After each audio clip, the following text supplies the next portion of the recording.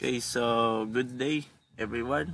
So we are now into the next topic of fluid mechanics, so which is the properties of fluids. But before we proceed to that topic, we will have a short review on what we have discussed on the first session that we had. Okay, but before that, we will have these chapter objectives. So first, we have this define the nature of a fluid. Second, introduce the appropriate physical properties of fluid. And third, define and solve mass density, specific weight, and weight density. Okay, now, so what is fluid mechanics? We have already defined it last time, but we will have to define it again. So it is, as its name suggests, it is the branch of applied mechanics and concerned with the statics and dynamics of fluids. So specifically for both liquids and gases. So the analysis of the behavior of fluids is based on the fundamental laws of mechanics, which relate continuity of mass and energy with force and momentum together with the familiar solid mechanics properties. So yan guys, so even though we are in fluid mechanics, then there's still a familiarity, no, on the solid mechanics properties. So expect that we will also talk about masses, force. Okay, so that will be included here. Then in fluid mechanics also, as what the syllabus suggests, so we will discuss the static characteristic and dynamic characteristic of fluids. So fluid mechanics is encountered in almost every area of our physical lives. So blood flows through our veins and arteries, so it involves fluid mechanics. So a ship moves through water, and water flows through rivers. Airplanes fly in the air, airflow around wind machines, and a dam holds back water. Okay, so those are the practical applications of fluid mechanics in our daily lives. So these are just some examples. Okay. So now, what is a fluid? So fluid is a substance which deforms continuously or flows with subject to shearing forces. So whatever small that shear force is, then because of the property of fluid, then it will still continuously deform. So such as this. Okay. So shown here is the shearing force F acting on a fluid element. So say the original fluid element is that ABDC. Okay. So with this shear force involved in your fluid element, then you will have this deformation here. Okay. So say this deformation here is delta. Okay. So that is a deformation that being defined here on the fluid. Okay, so liquid and gases are both fluids. So fluid may be either a gas or a liquid. So these molecules of a gas are much farther apart than those of a liquid. So that makes a liquid is difficult to compress and often regarded as being incompressible, while a gas is easily to compress and usually treated as such. So it changes volume with pressure. So all of these were being presented already on our first session. So I presented there a tabulation, okay, tabulation about the characteristics of solid and gas, or even solid, liquid, and gas. Okay, so just review your previous slides. So given mass of liquid occupies a given volume and will occur the occupy the container it is in form of free surface. So if the container is of a large volume, so yan. So pansin natin yan, no? If we have those plastic containers, so if we fill it in with liquid, then kung ano yung shape ng container, so yun ang magiging shape din na liquid. Okay? So a gas has no fixed volume, so it changes volume to expand to fill the containing vessel. Okay, so yan ang yan talaga minsan, no? So it expand the containing vessel, no? So lalo na if mataas yung pressure, so it will completely fill the vessel, so no free surface is formed. Okay, so now I will present to you the properties of fluids. So in here I have 5 properties of fluids here, but I will add one, okay, for addition, no? Hindi ko ata nalagay yun last time, though dali naman yun siya. Okay, so the properties outlines below are general properties of fluids which are of interest in engineering.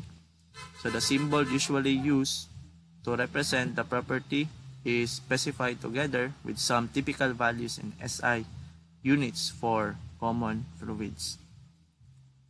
Okay, so first property of fluids is density.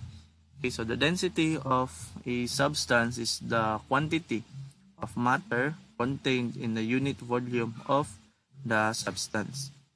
So it can be expressed in 3 different ways. Okay, so itong 3 different ways, guys, involves density.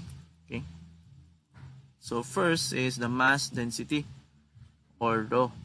Okay, it is defined as the mass of substance per unit volume, or that is simply rho is equal to mass over volume. So the typical units for that being used is kilograms per cubic meter, pero ang SAM uses gram per cc. Okay, if you are using English unit, then you will have those pound mass per feet cube, or pound mass per inch cube.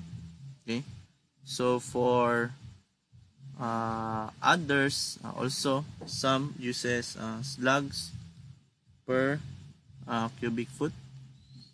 Okay, so those are the typical units for mass density. Okay, so typical values for water: 1,000 kg per cubic meter, mercury 13,554 kg per cubic meter, air 1.23 kg per cubic meter, paraffin oil 800 kg per cubic meter. So considering at pressure that is 1.013 times 10 raised to negative 5 Pascal and temperature of 288.1 Kelvin. Okay, so example for water, normally if convert natin into gram per cc, so that is 1. So gram per cc. And for slugs, that is 1.939 slugs per cubic foot. Okay, so those are the typical values. So next, for letter 1-B, specific weight, or sometimes referred to as the unit weight. Okay, so commonly ang ginagamit talaga, guys, is unit weight or gamma. Okay, defined as the weight per unit volume of the force exerted by gravity G upon a unit volume of the substance, or that is equal to this equation here. Okay, so the weight per unit volume is equal to mass times mass per unit volume times the gravity, or simply equal to weight over volume. Okay, so yan yung so aside from this formula, guys, okay, so ito din yung ginagamit. Okay, so yan siya. Then the normal units in SI is Newton per cubic meter. Okay, so kung gamitan mo ng US customary, then that is pound force per cubic foot. Okay, so that is the normal value for unit weight. So typical values for water: 9,814 Newton per cubic meter, mercury 132,943 Newton per cubic meter, then air 12.07 Newton per cubic meter, then paraffin oil 7,851 Newton per cubic meter. Then for 1-C, so we have this relative density, or sometimes or commonly called as a specific gravity, or GS. Okay, so defined as the ratio of mass density of a substance to some standard mass density. Okay, what is this standard mass density? So for solids and liquids, so this standard mass density is the maximum mass density of water. Okay, so mass density of water. And normally, the maximum mass density of water occurs at 4 degrees Celsius, so at atmospheric pressure. Okay? Also, this is the normal, the usual formula for specific gravity. Okay, so some uses, if GS is equal to, normally some uses density of the substance, okay, substance over density of water. Also, some uses gamma of the substance over gamma of water. So that is okay. So it will yield the same answer. So typical values for water, water is equal to 1, then mercury 13.5, then paraffin oil 0.8. Okay, so that's all for number 1, density. So we will have our part 2 to introduce some of the properties of fluids. So stay tuned for part 2.